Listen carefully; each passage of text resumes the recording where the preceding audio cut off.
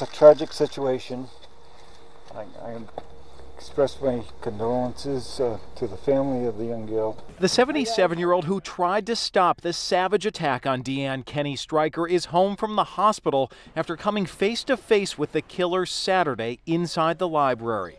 I suffered a wound on my arm, approximately 5 inches long. It's still not clear what triggered Jeffrey Yao's rage, but neighbors had complained to police about his behavior, and a former Winchester high school student tells the Boston Globe he thought Yao was a threat to student safety after he allegedly made several disturbing posts online.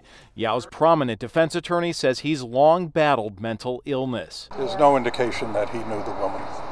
Just a completely random attack. We've just suffered a huge loss from this one person. Friends of the 22-year-old medical student who was studying at the University of New England say she had a promising future and wanted to dedicate her life to helping others. It'll be really sad that she never got to work with children. I'm sorry. She would have been a really amazing doctor. Tonight, the Winchester School District will not talk about any warnings it may have gotten about this suspect in the past. In Winchester, Massachusetts, John Atwater, WMUR News 9.